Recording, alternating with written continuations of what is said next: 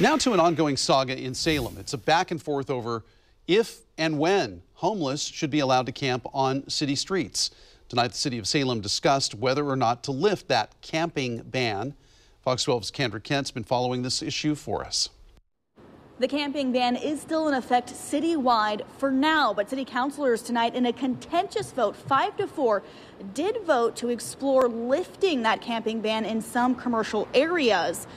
The idea is that the camping ban would stay in place downtown, in city parks, and in residential neighborhoods, and that will be a topic of discussion at the next meeting. You might remember that Salem City Council recently passed new rules banning tents from public property. The new ordinance took effect last month, and city leaders aim to clean up unsanitary conditions and appease the business community that complained the homeless issues were driving away business. But in Salem's downtown core, there are still plenty of campers now. They're just covered up with cardboard and tarps instead of their tents, and they do gather up those belongings in the morning. Last week, councilors declared a state of emergency to open up more shelter beds and allow limited car camping. But the city has not been able to expand warming shelters as was originally planned when the camping ban passed in December.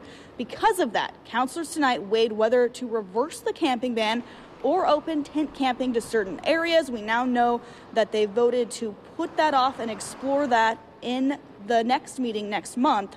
Once again, the debate tonight brought passionate testimony from community members, including the general manager at Salem Center Mall, who says the influx of homeless is crippling business. In the short term, we have a crisis in retail. The folks can certainly stay underneath the shelters underneath the awnings after business hours, but you're killing retail business downtown. But homeless advocates say the city needs to do more and needs to do it now. We kicked people out of their tents in the middle of December.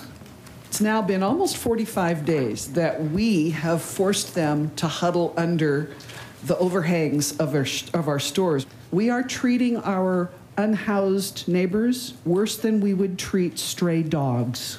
And City Council will once again revisit this issue in 2 weeks. They also spoke tonight about a more permanent shelter for the homeless, but did note that that will take time and money to develop. But they said they are working toward that goal. Reporting tonight in Salem, Kendra Kent, Fox 12 Oregon.